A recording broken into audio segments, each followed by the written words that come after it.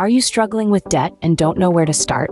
You're not alone. In fact, many people are in the same boat as you.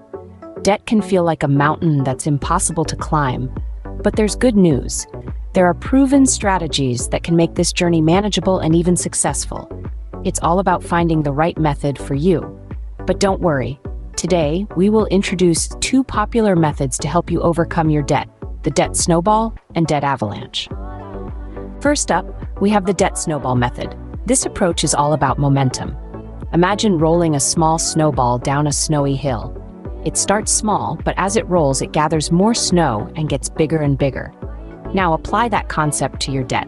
You start by focusing all your extra money on the smallest debt while making minimum payments on the rest.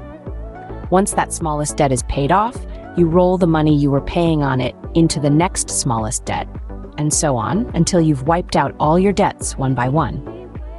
What's great about the debt snowball method is the psychological boost it gives. As you pay off each smaller debt, you'll feel a sense of accomplishment that can keep you motivated to continue. But remember, this method might not always be the most cost-effective, as it doesn't consider interest rates. However, it does provide a sense of progress and achievement. So, if you're someone who thrives on quick wins and needs a motivational boost, the debt snowball method might be right for you. Next, let's dive into the debt avalanche method. This strategy is all about the numbers. Imagine you're standing on a mountainside, armed with the knowledge of your debts.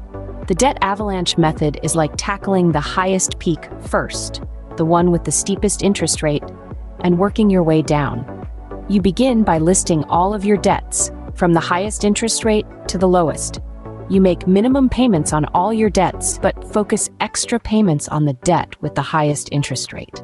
Once that's paid off, you move to the next highest rate, and so on, like an avalanche cascading down a mountain. To get started with the debt avalanche, you'll need a clear picture of your debts. Gather your bills, loan statements, and credit card statements. Write down the balance and interest rate for each debt. Then, determine how much extra you can afford to pay each month. This extra money goes towards the debt with the highest interest rate. Now let's talk pros and cons. The debt avalanche method can save you the most money in interest over time, and you'll pay off your debts faster if you stick to the plan. However, it may take longer to see progress, which can be discouraging. So, if you're a numbers person and want to save the most money in the long run, the debt avalanche method might be your best bet. Now that we've covered both the debt snowball and debt avalanche methods, it's time to make a decision. Let's take a moment to reflect on what we've discussed. The debt snowball method, where you start by paying off your smallest debts first, can give you early wins and a psychological boost. It's all about momentum and staying motivated. On the other hand, the debt avalanche method focuses on paying off the debts with the highest interest rates first. This method, while requiring a bit more patience, can save you more money in the long run. Both methods have their merits, and both can lead you to the same destination, a debt-free life. What matters most is choosing the method that aligns with your personal goals, your financial situation, and your mindset. So take a deep breath, consider your options, and then take that first decisive step. Remember, the best method is the one that you will stick with.